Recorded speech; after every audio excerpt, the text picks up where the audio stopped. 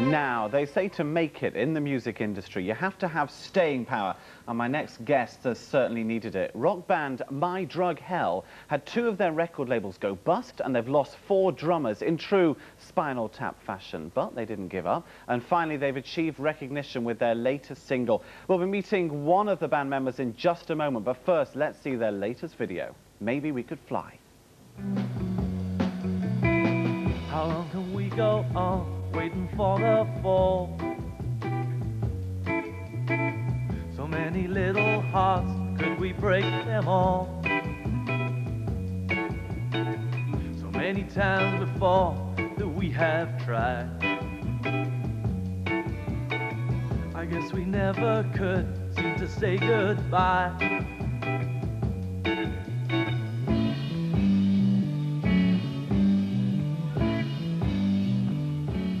All right, singer and guitarist Tim Briffa is here. Tim, welcome to the programme.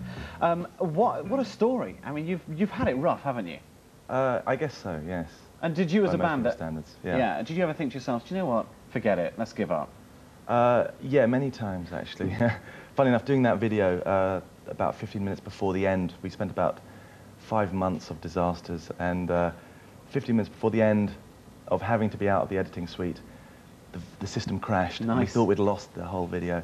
And that moment, I really did wonder about giving up forever. You thought, what is the point? Yeah. I've got to ask you about that video, because it's not really a video, is it? It's a selection of stills. It's done almost on the cheap.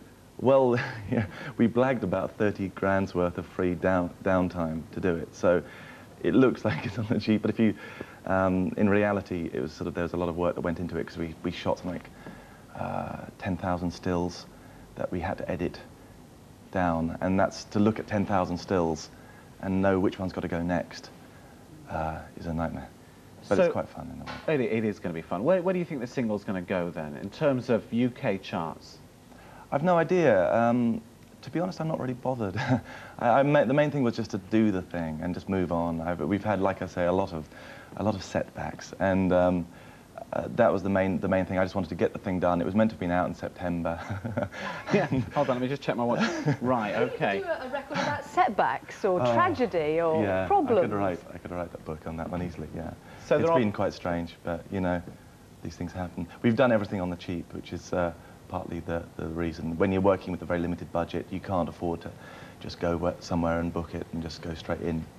You rely on favours all the time. How does it make you feel when you see these boy bands made up with hundreds of thousands of pounds worth of cash into superstars overnight?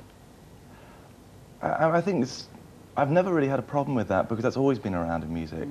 You know, through the 50s onwards, there's always been these kind of people who have manufactured and made it overnight, and I've always accepted that, so it doesn't really bother me. I don't really spend time worrying about it, really, to be honest. It's another thing to me.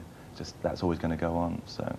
All right, Tim Briffa, very good luck with My Drug Hell, the band, and of course the song, which is called? Maybe We Could Fly. Maybe We Could Fly.